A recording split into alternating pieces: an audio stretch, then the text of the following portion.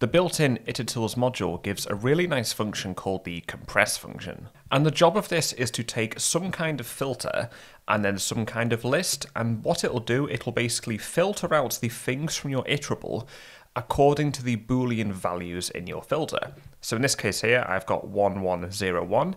If you were to apply this filter over this, it means you would only get the names where there is a 1. So in this case, we'd get all the names apart from where the 0 is, which means we'd get John, Alex.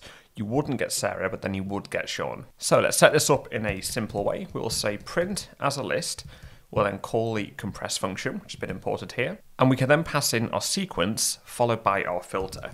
So we'll say names, followed by mask. And then hitting run, we see we do indeed get John, Alex, and Sean. Let's now change the 0 into a 1. In this case, we now should get all the names back. It's also worth noting these don't have to be 1s or 0s. They can also be things like false. Or say, for example, if I did an empty string here, that would also have a Boolean representation of false.